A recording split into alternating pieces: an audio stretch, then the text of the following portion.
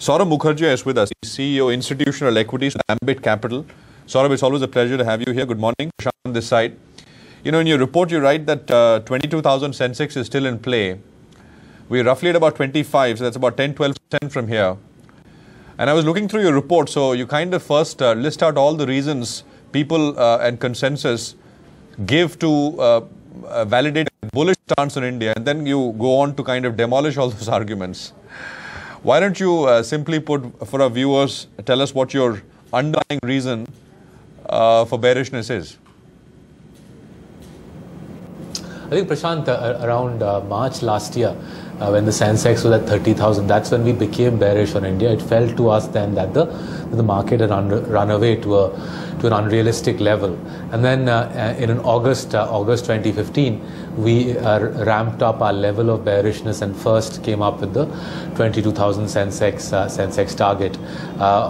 Since then, I think somewhere around January, the market fell all the way down to 22,900 on the Sensex, rallied all the way back up to close to 26,000, and we're around 25,000.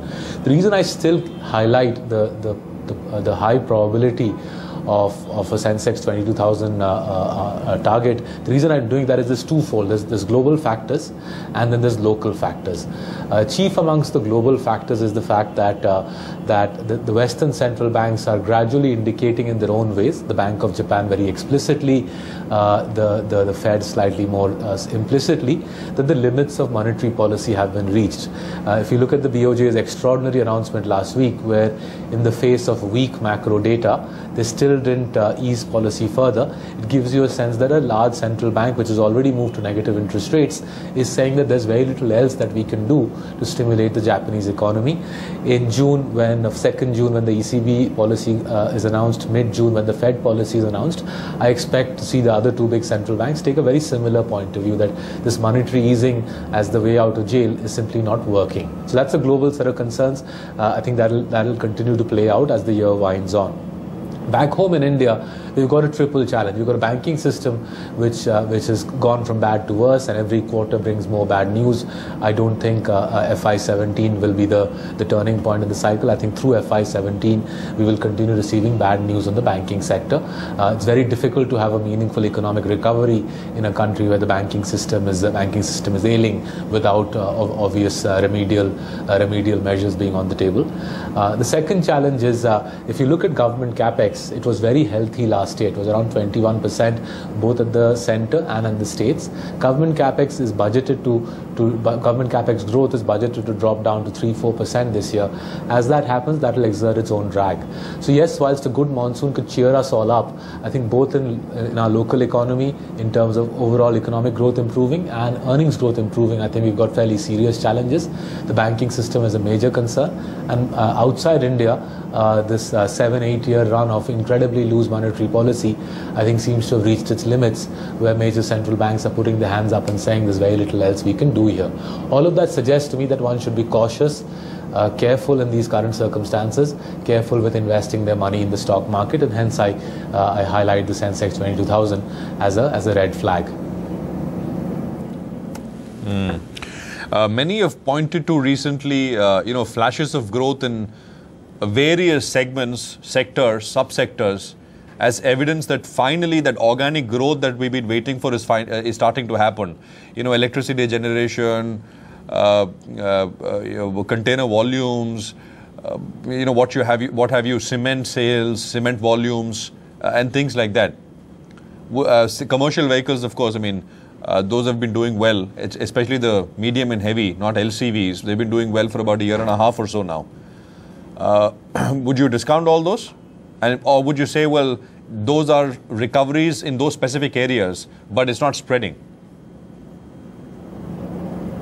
No, I wouldn't discount them. The way we look at them is we're a large country, we're a large economy now. And if you were to look back over the last couple of years, you'll always have 2 or 3 indicators which are flashing green. Unfortunately, you have 7 or 8 which are flashing red. That's been the case for India over the last 2 or 3 years. So, for example, if you take the buoyant data that we keep getting month after month on commercial vehicles, where CV sales, heavy trucks especially, are showing very strong growth over the last good 12 months now.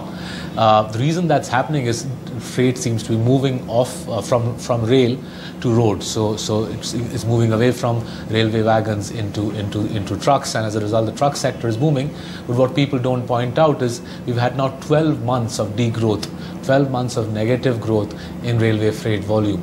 So what you tend to have is for every green shoot that my profession sort of jumps upon and highlights, and they should, in a way, we should highlight the good news just along with the bad news.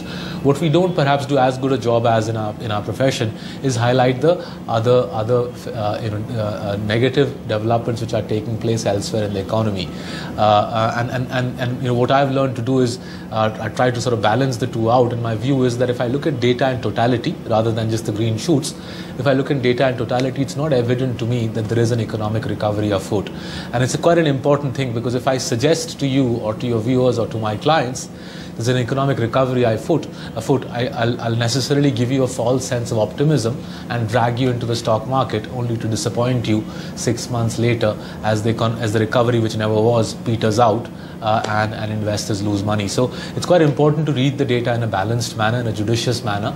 And my reading is that in totality, looking across a whole batch of high frequency indicators, there isn't any economic recovery that's afoot in our country.